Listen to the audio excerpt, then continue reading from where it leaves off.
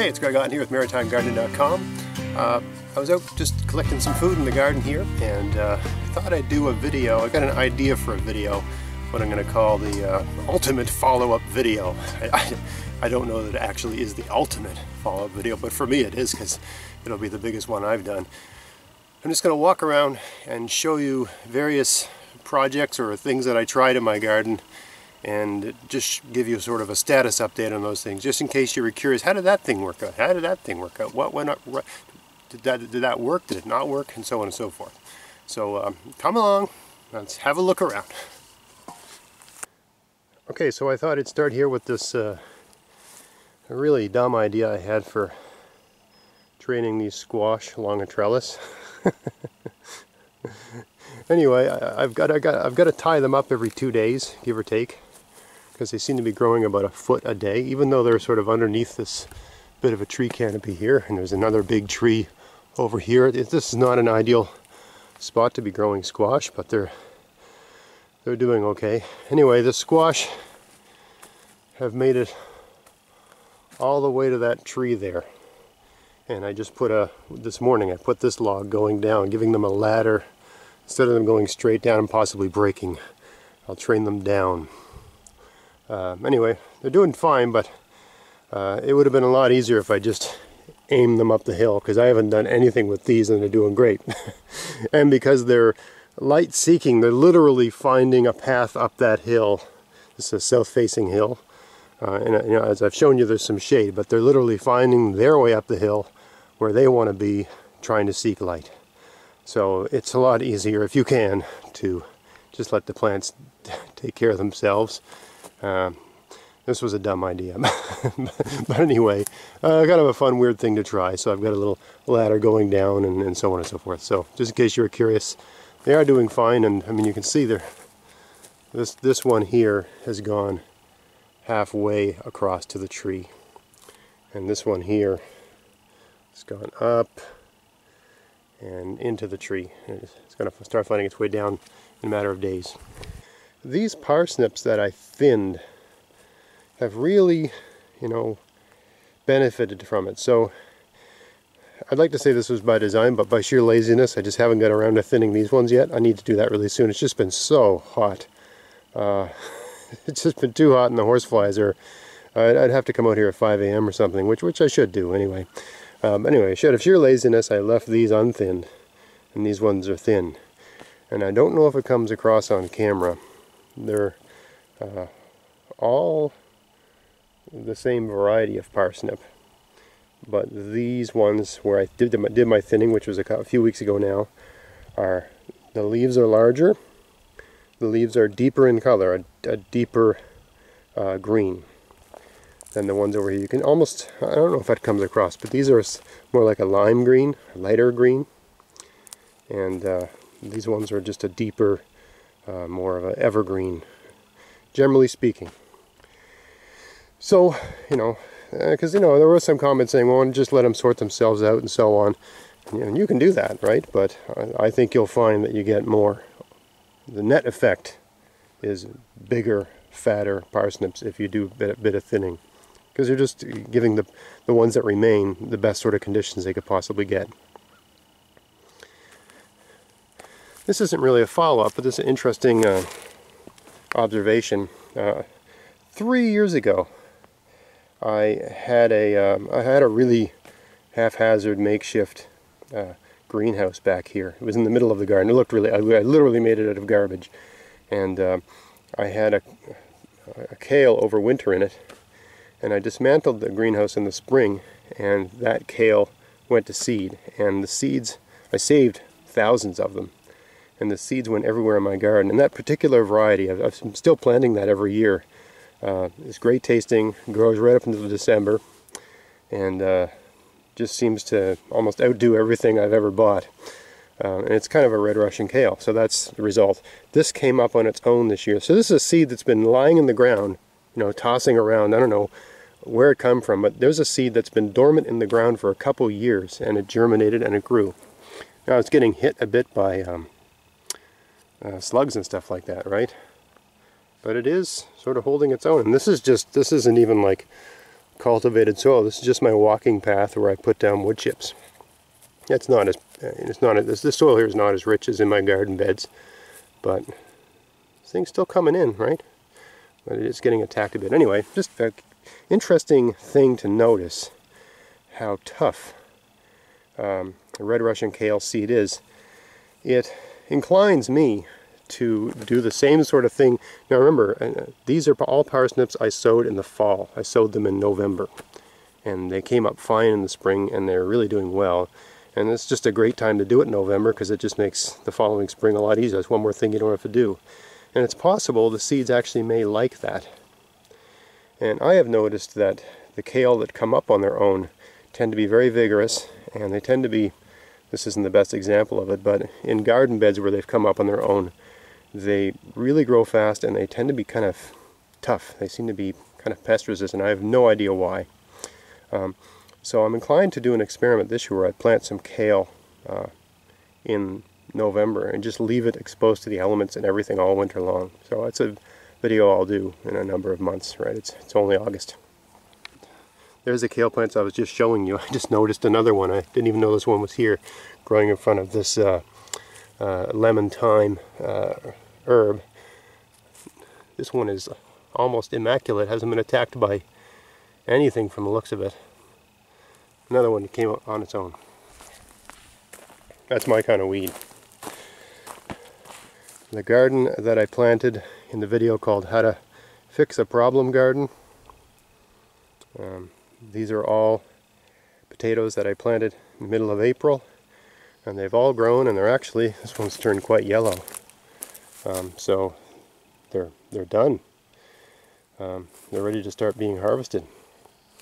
So I'm in handheld melt mode here, but let's just pull this one since it's sort of done anyway. Let's just see what we got. Oh, got some potatoes there. Yeah, good number, maybe 10. They're not huge, but certainly respectable, right? Right, so worked just fine. There's a garden where we had way too much moisture, and that soil is sort of just right. So it seems like we've solved the moisture problem, and it seems to be just fine. So I think what I'll do with this garden bed is, I mean, notwithstanding the ones I just pulled, but I'll harvest it from left to right. And I'll start planting fall crops like romaine lettuce and other kinds of greens that grow quickly. Because there's still, you know, another at least 2 months of decent growing conditions. Maybe more if you're lucky. If you can get something like that, a tough fall crop established, it might continue, like maybe spinach. Right, so I'll plant some things along here. Wherever my first potato crop went in, I did this exact same thing last year. I plant, as the potatoes come out, I plant fall crops behind. Because you just get more out of that soil, right? If it seems like it's a bit foggy here, I don't know if it comes across on camera, but you look at the forest, it looks like there's a forest fire. Right, there isn't, it's just fog. Every morning here we have all this fog that rolls in from the ocean. It's very, very mystical and so on and so forth, but it does, it's about 99% humidity right now, so it's kind of sticky. I did a video a while ago where I moved some tomatoes on a really hot day, so I pulled them out of this cold frame, right?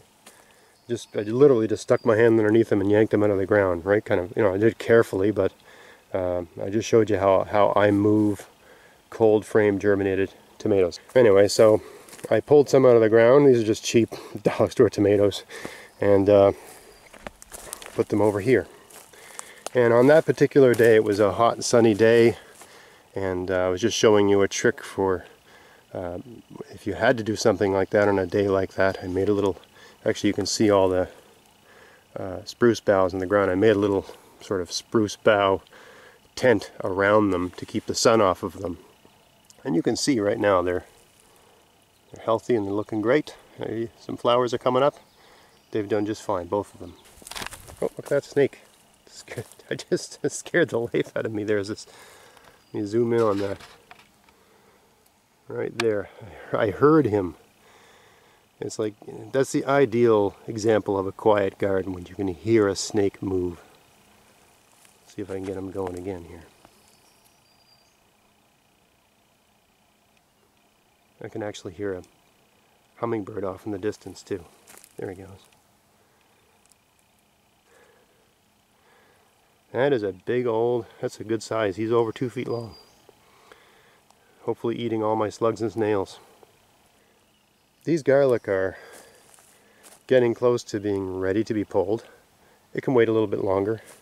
Rule of thumb I've read is if you got, 4 or 5 or 6 tips like this color, you can pull them. I tend to leave them a little bit longer. I mean, there's still some green here, so I think there's still some stuff going on. So I don't know what's to be. I don't have time to deal with this right now. It's I'd rather wait till the middle or late August to pull them. But I certainly, every time I need garlic for cooking, I come and take one. Not from this bed though. I'll show you where I'm getting the garlic from. This is a bed where I planted some different kinds of grocery store garlic. I planted some Chinese garlic, that cheap stuff where you can get 3 for $1.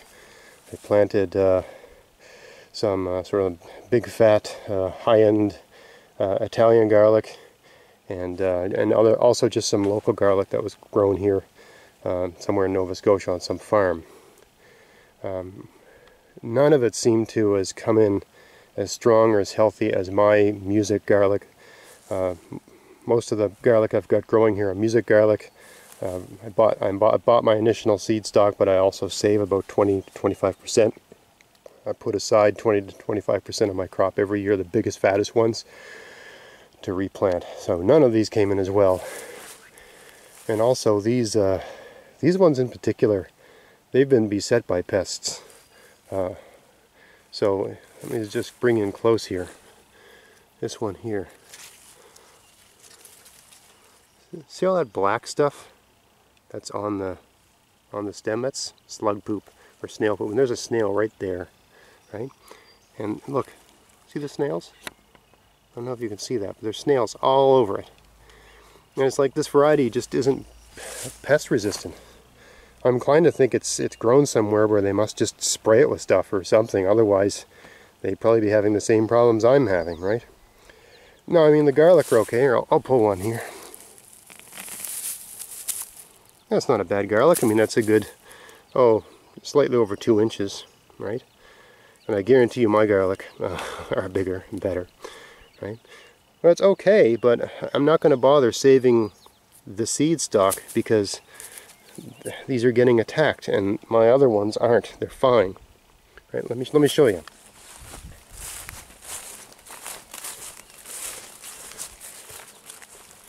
So here's my own saved seed music garlic.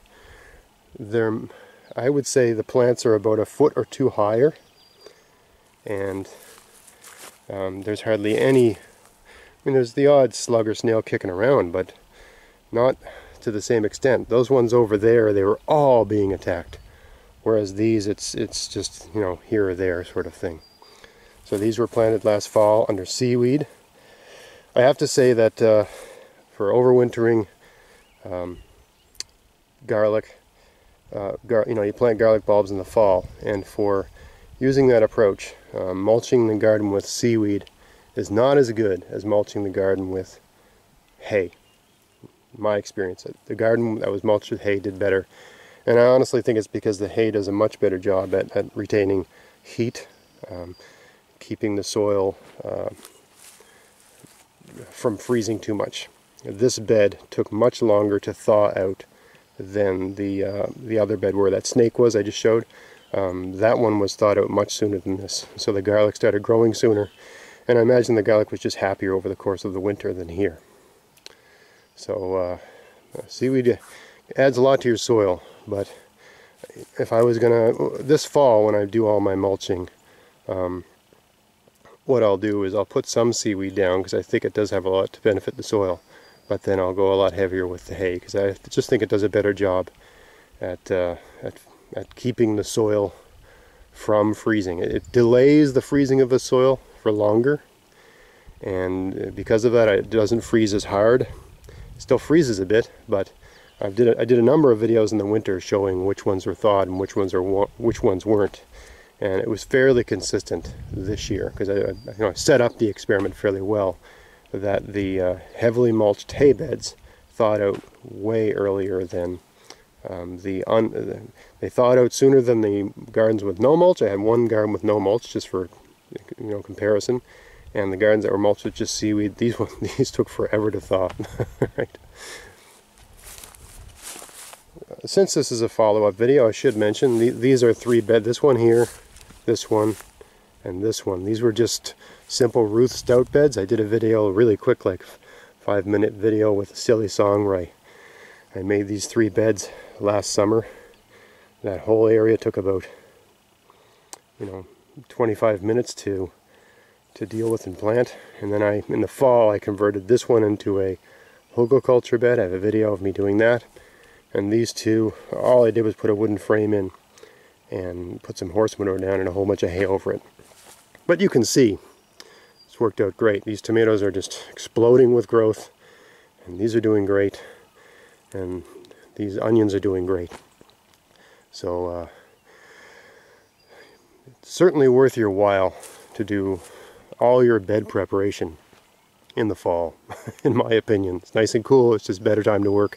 And that way everything's ready to rock in the spring and you can focus on planting. Let's have a look at one of these bad boys. That's the state of the onions thus far, right? Still growing, hasn't flopped over yet. So, it's a good size, respectable onion. I am not going to need to buy onions, probably, whoop. That's a hummingbird right next to my head. See if I can get him. Oh, he took off. Anyway, that's a good, I don't know, 2.5 inches in diameter thus far. So I'm not going to have to buy onions till probably after Christmas at this stage, because I got basically 2 good sized beds that are like this. The trellises that I built. This pea trellis is doing great. About midway through the season, as they grew, I noticed them. I was worried they were going to pull away, so I just put one string around all the peas like that to sort of hold them tight. It gets quite windy here, so I was worried about a good gust of wind sort of just ripping them all off. They grab on pretty good, but you never know. They were leaning out a bit, so that seemed to deal with that. But yeah, now they're just gone nuts, and every 2 days I pick a big bowl of peas and we're just eating a lot of peas. That bean trellis, the climbing beans have climbed and they've actually gone, I mean, you got to build trellises to the height you can reach. So I can't really reach much higher than this is without stepping on the garden bed. I really don't have a choice. This, couldn't have gone much higher than this. So as these grow, I'm just sort of training them along like that, right? They want to go up, and I'm saying, no, don't go up, go this way. That's why I want them to go. I'm just training them along the horizontal. They'll still put out peas. Probably not optimal, but it's totally fine, right?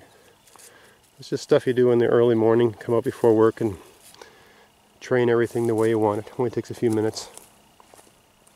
Look, there's a couple peas that fell down. Sort of poke them through. The kale bed that I weeded and mulched has gone insane, right? That was just a few weeks ago. And you'd think I sprayed this with Miracle-Gro or something, the way it's taken off. These, what are they called? Black Magic kale, which is a lacinato type kale. It's my first year. I have been trying to grow lacinato kale in this garden for years, and I've never had success. This variety, which I got from my sponsor, Vessi Seeds, is great. It tastes, we just ate some last night, it tastes very good. Grows very well. It does require a bit of coaxing in the early spring because it seems to be a little less pest resistant than this Siberian kale or wild kale or red Russian kale, whatever you want to call it. But now at this point in the summer it's doing great. And just to keep it real, like I have not been in any way regular or consistent with spraying these. I sprayed everything. I went away for 10 days at the beginning of July, and I sprayed all my kale with Safer's End All. This is Trounce, which is a very similar product. Does the same sort of thing. It's got the same active ingredient, pyrethrin. So, you know, it's a chrysanthemum-based chemical that not very good for insects. But you know, if you do some reading about it, it is you know, very safe. And you know, of the options you have to choose from in that category, I think it's my conscience is clear, and I consider my food organic, and I don't consider this to be an impediment to having an organic garden. It breaks down very quickly. A good rain or a couple sunny days, and it really, you know, breaks down anyway. And of course, you always wash your stuff anyway, because there's always some sort of bug in with your stuff, so you don't worry about it. Anyway, you know, that's the sort of stuff I would use once in a while to spray these. When they were very young, I had a bit of slug bait down, but now I don't need anything. Everything's just taking care of itself just fine. I don't need to put anything on these. Everything's just coasting along, tickety-boo, doing great. I haven't even needed BTK. I mean, I did a video on BTK last year, and I had a serious cabbage moth problem last year, and I have not seen any sign of them at all. I don't know if it's a bad year for cabbage moths, which means it's a good year for people growing things that cabbage moths like to eat, or if that BTK just wiped out a generation. I don't know, but I do not have a cabbage moth problem, and I've talked to other people at work that have gardens, and they do. So well, we'll see.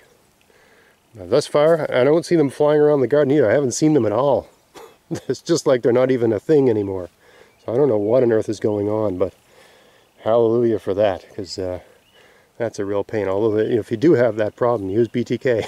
I can say that, you know, either it just wiped out an entire generation here, or some other environmental event has taken care of that.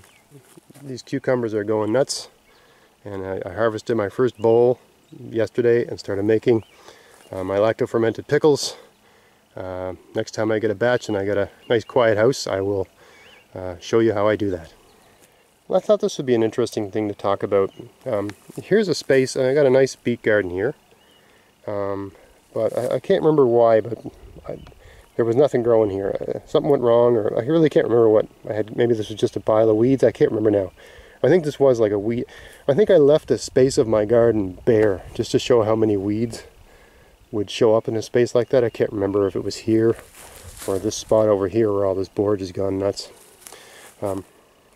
Anyway, so I planted beets here very late, and you know, I got to say, when they were young, they looked really weak and ill, and I find a lot of times when I plant beets, they look kind of pathetic when they're really small, right? Like this one here. This sort of weak looking color. But look, as they get larger, they start to just leaf out and look more green. It seems like the bigger they get, the more healthy they seem to look. So I can't speak to all cases, but if you're growing beets and they're small and they look like, you know, oh geez, I don't know if this is working, just be patient, and maybe over time they'll start to come in like this and just look, you know, better and healthier as time goes by. This is a weird weed that I have coming up in various places in my garden. I have no idea what it is. It's got this sort of spiky flower at the top. If anyone knows anything about it, please let me know. It's got this shape to the leaf. Is it edible? What is it? It's not lamb's quarters, because I got that elsewhere. I don't know what it is. And here's another one of those crazy kale. So this kale actually came up on its own over here, and I moved it. But it's getting attacked a little bit. But again, it's a seed that I did not sow. And I haven't had just kale seeds floating around. It's a seed that's been dormant in the soil here for about 3 years. That was really interesting that it came up. Just to give you an indication of how unbelievably hot it is this year, this eggplant is the biggest, baddest, most phenomenal eggplant I have ever grown here. It doesn't do well here, and I bought 6 transplants and planted them here, and they all died except 2, because it was just not warm enough, and that would have been late June. Still wasn't warm enough. These are the two survived that process, and I was going to throw them in the woods because I thought, what's the point? They're not going to live. And they did. And it looks like I'm going to get some nice eggplant. I wish I had rushed to the store and bought more. You just never know what to do, you know. And you know, my intuition was to just turf them and use the space to grow something else, because it never gets this hot and stays this hot here. It's been like 30 for days. I even installed a ceiling fan in the master bedroom because my wife and I were just dying up there. We've never had that problem since we moved here, so it's a very special summer, and maybe a sign of things to come, I don't know. But boy, I love eggplant. My whole family does, and I wish I'd planted more. But just an indication, if you're in the Maritimes, and especially if you're close to the coast, of just how abnormally hot it is this year. My peppers too. Let's walk over and show you those. Look at these things. I have never had peppers this size here. When I lived in the valley, for those that don't live in the province where I live, or live in Canada, even people that live in Canada don't know what I mean when I say the valley, but there's a part of Nova Scotia called the Valley, which is just, it's Zone 6A, and in some places actually Zone 6B as far as I understand it, but I mean, it's Zone 6A where I am here too, but I don't get anywhere near the heat they get in the valley, right? They get a slightly colder winter than here, but man, they get some serious heat. It's just, that is the agricultural belt of Nova Scotia. That's where all the growing goes on. And I could get fantastic things like, heat-loving things like basil when I lived there, and peppers and stuff like that. But I've had a really hard time growing peppers here. I got a neighbor that grows them in a hothouse. He literally has them in a greenhouse all summer long. He's out there watering them every day, and he does get really good peppers, but he's got to water them by hand every day. Whereas these, I haven't done a thing, but it's been hot, right? So I've got the right amount of heat to grow them, so it's actually worth my while this year. Anyway, just sort of an off-the-wall, heavily unscripted walk around, just following up on a few things I'd mentioned in previous videos, just to give you a sense of where those things are now. So I hope you found that interesting and gave you a few ideas for this year or maybe next year. As gardeners, we're always thinking about next year, this year, right? That's part of it, the anticipation and the plan B and plan C and rethinking stuff, and wondering how it's going to turn out next time with the new crazy idea. So anyway, I hope that was useful for you, and if it was, please like, share, subscribe. Check out my podcast, maritimegardening.com. Until next time, get out there, get at it, have fun in your garden.